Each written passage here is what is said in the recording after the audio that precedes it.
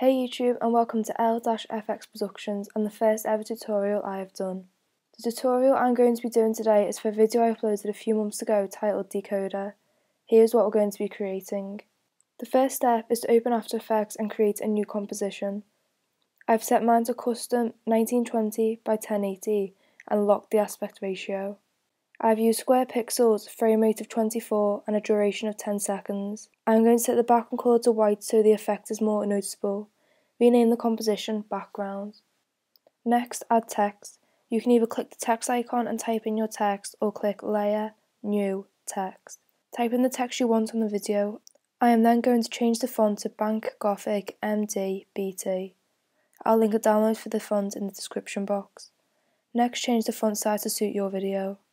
Now that we have our text layer, we can start to add effects to it. I'm going to change the colour of my text to the colour red, but any colour will do. I'm then going to add the glow. To get the glow style, click Effect, Stylize, Glow. In the settings of glow, change the glow colours to A and B colours, and you can now select colour A and colour B.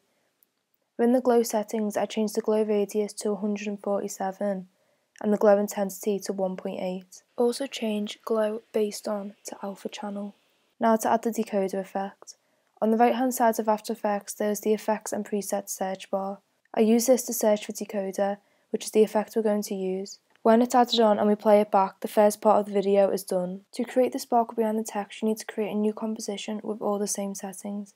Background colour doesn't matter as we'll remove this. Change the name of the composition to Spark. When the composition is open, click Transparency Grid as shown. Within that composition, create a new solid layer. Keep sizes the same, but colour doesn't matter. After you have added the solid layer, go to the Effects and Presets search and type in Advanced Lightning. Drag this onto the layer. Within the settings, change the lightning type to strike. You're then able to move the front and end of the strike around for your video. Within the settings, I changed the glow opacity to 76%. To add more of a distorted look to the strike, I used the Liquify, which can be found under Effect, Distort, Liquify. This allowed me to liquefy the strike to make it more smooth and edged out. Now that we have our text and spark, create a final composition of all the same settings and name it Final Composition.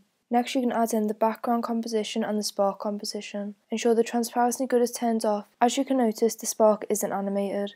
To animate the spark, go back into the spark composition and double click the spark. This will allow you to animate the path. For my video, I'm going to move the strike off the screen and animate it to move back onto the screen, but halfway. When I move the strike, I'll keyframe the origin and direction to create the animated spark. I am then going to duplicate the layer and animate it to come on the screen from the left. I duplicated both layers again to add a boldness to the sparks when they collided. If I return back to the main comp and play it back, the sparks are now animated. I can then reposition the text over the spark to create the final video. I hope you enjoyed this video, give it a thumbs up if you did and comment any future videos you would like to see.